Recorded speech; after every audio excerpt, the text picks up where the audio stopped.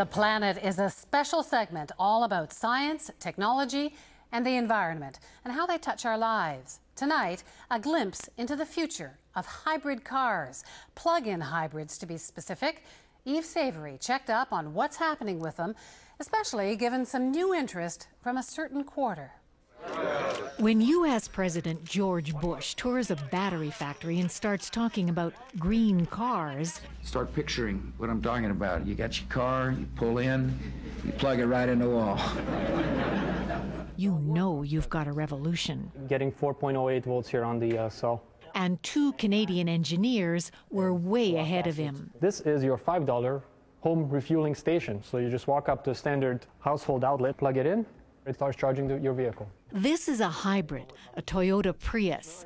The gasoline engines in hybrids get better mileage with the help of a battery charged by the brakes or engine. This is our plug-in kit for the Prius. But Akash Toth and Ricardo Bazzarella have given this Prius a second rechargeable battery, one you plug in. So now instead of doing liters, you're doing kilowatts. How much kilowatt I'm spending on my vehicle.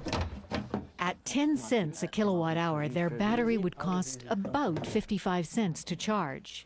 And how many kilometers can you go on one charge? Right now we're expecting about 50 kilometers. So if you drove fewer than 50 kilometers a day at city speeds, your plug-in hybrid would never need gas.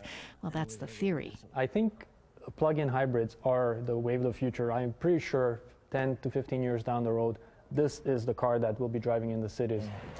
For these two, it's about a greener world. For a coalition of powerful Americans, it's also about Middle Eastern oil. We have got to eliminate our dependency on foreign oil. They launched this video to lobby their president. Now the White House is plugging plug-ins. Thereby saving more gas for our consumers, thereby making us less dependent on oil. Well, it's certainly quiet. So I went for a drive in the Prius the Canadian engineers had converted, and 15 minutes in, we're still driving on battery. So what's the big deal? Why aren't the automakers getting in on this? From a point of view of dependability, reliability, the integrity of the whole vehicle as a package, we don't think it's quite there yet. Toyota says adding a plug-in battery would change this car's dynamics, weight, and safety.